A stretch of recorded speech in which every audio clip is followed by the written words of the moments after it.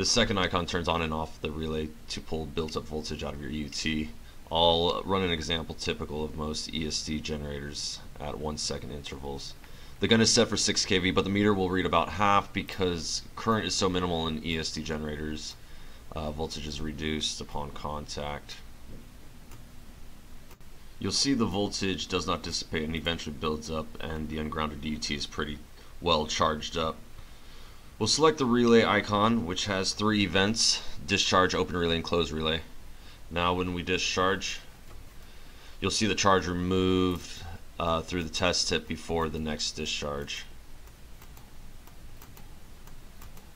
That was a little iffy. Let's give the unit a bit more time in the first section, which is the actual discharge, and we'll shorten this length.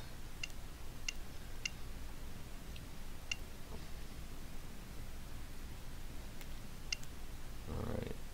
Okay, not perfect math, but here. Now when I apply it, you'll see that discharge, dissipation, discharge, dissipation.